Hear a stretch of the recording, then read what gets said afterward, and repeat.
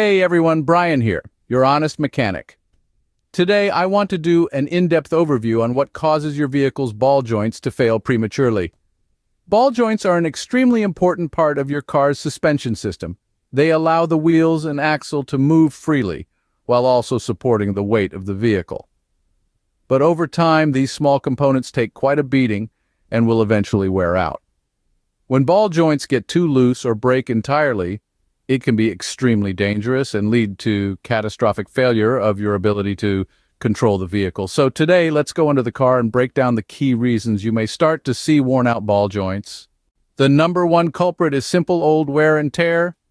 Ball joints are constantly moving parts. Every turn of your steering wheel, every bump in the road, tiny movements that after tens of thousands of miles of driving will take their toll. The grease inside starts to break down. Pieces wear against each other, and eventually they just get too sloppy and loose-fitting. This mechanical wear will happen to all vehicles after enough mileage, typically anywhere from 70,000 to 150,000 miles, though it can certainly vary. Without regular inspections and replacements, wear and tear is guaranteed to cause even the best-built ball joints to fail with enough time.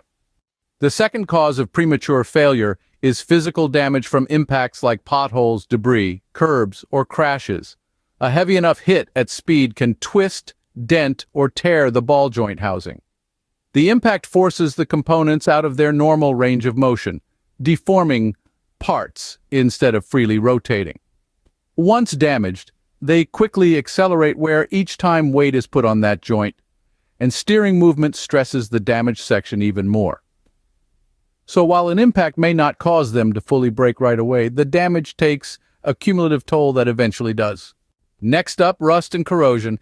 Ball joints are exposed to the elements daily. Water, snow, salt, dirt, and grime build up on the outer housing and wear away at the metal over years.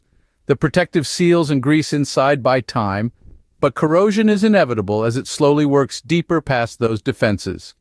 Environmental corrosion is most common in areas that heavily salt winter roads, but even dry climates see damaging effects from moisture, road debris, and basic oxidation slowly eating at the joint casing and bearings. Once the rust penetrates deeper, the structural integrity gives way, leading to premature wear, slop, and bearing failure. Manufacturing defects unfortunately do happen as well. Improperly molded parts, off-spec metal alloys, missing grease, and other assembly issues can leave new ball joints prone to early failure.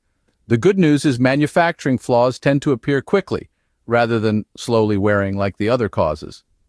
Catching defects early and pursuing warranty coverage for replacement is key.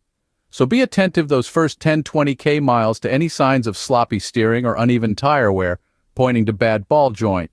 If you do notice problems, best get them inspected and swapped out under warranty right away. Lastly, heavy loads or aggressive driving. Subjecting the vehicle to heavy loads or aggressive driving maneuvers can put extra stress on the ball joints, causing them to wear out more quickly.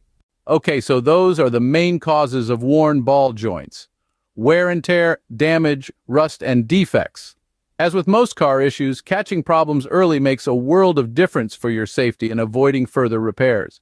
Simply having your mechanic inspect the ball joints every 70K miles gives peace of mind.